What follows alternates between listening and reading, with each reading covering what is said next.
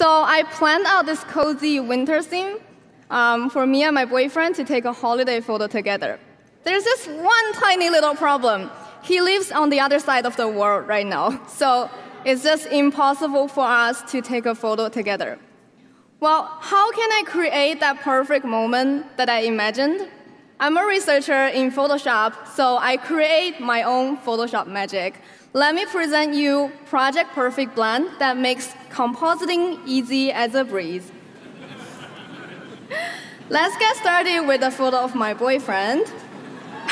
Why are you guys laughing? This is a sad story. It is sad. I know, right? Where does the cat live? Okay, very easy. Let's remove the background. Okay. Place him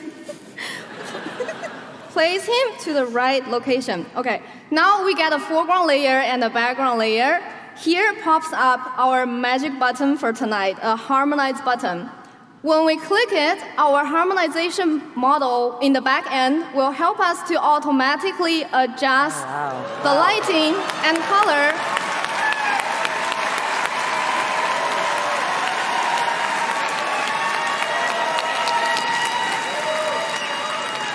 All right, don't be too excited. Right, let's check out the before and after to see how our model automatically adjusts the color, the lighting, and even casts the shadow on the tabletop to make him look like he's really here. Okay, now my turn. I try to find a photo of myself that matches the cozy winter theme. But ever since moving to California, all I got was just a photo with lots of overexposure and shadow on my face. So honestly, remove background and compositing doesn't work. It looks like a disaster. So let's not worry too much and click our harmonize button one more time to see how our model handles the non-perfect shot like this. Whoa. Wow. I look amazing, I know. Okay, let's check out. Just in a few seconds, we got a photo of two of us sitting together in the cozy winter theme. I know, it's cute. Okay, but I got more. No one forgets about the fluffy friend. So this is a photo of my cat, and you know what's the deal. Remove background, harmonize. Our model is not just for human, it also generalizes to objects and animals. Wow. Look at that relighting on my cat and the shadow on the tabletop. Okay. I like her. When I'm not doing research, I take lots of photos. So I just keep imagining myself carrying my favorite camera and then take a nice little walk here on the beach. You know, I already like this.